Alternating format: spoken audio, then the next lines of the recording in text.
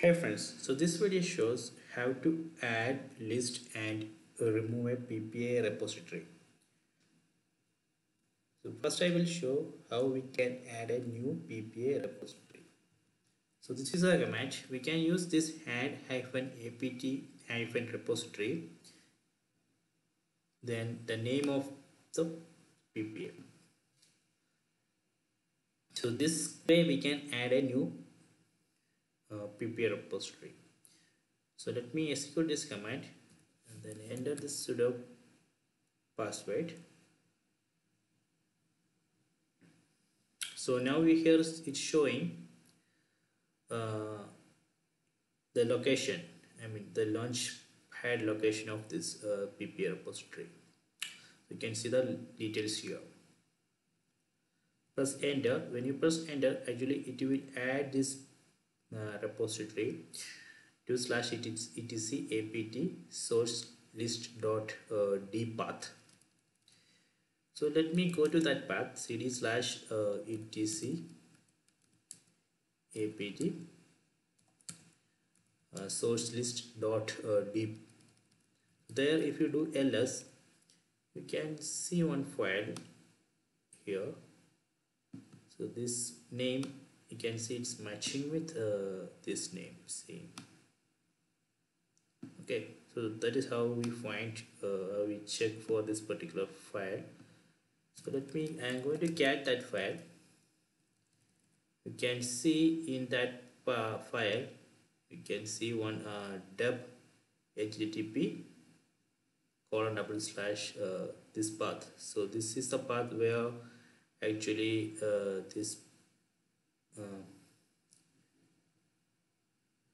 this debian package exists. If you open that, you can see it will open something like this. And if you go to pools main or OBS Studio, you can see the Debian files there. Okay, so now I have added that file. So now if I do apt install one of the file existing in this repo, for example OBS-Studio, it will install from this location. That is how it's working. So now you understand how we can add a new apt repo. Okay, so if you want, next I am going to show you how we can list it. You can list it with the sudo apt policy command. That is the one way, and it will show. See, there is a big list. You can just grab it if you want to find a particular repo. See, it will show that one here like this. Or you can do like you can just do a ls in this path. So that is another way to find the added PPA repository. The next option is you can just go to the software and update. So this one, just open it, software and updates, and go to other software. So there you can see where is that? See, you can see it here. So these are options to list the PPA repository. So next, how we can delete it. So there are multiple ways. Option 1, like this, go to software and updates, just and select it, then save it. So that is the one option. Then another one is you can just go to this path etc apt source.list.d, then delete this file, then run sudo apt update. So you can just delete like sudo rm, delete that file. I am not going to delete it. Okay, then run sudo apt update. So that is our option.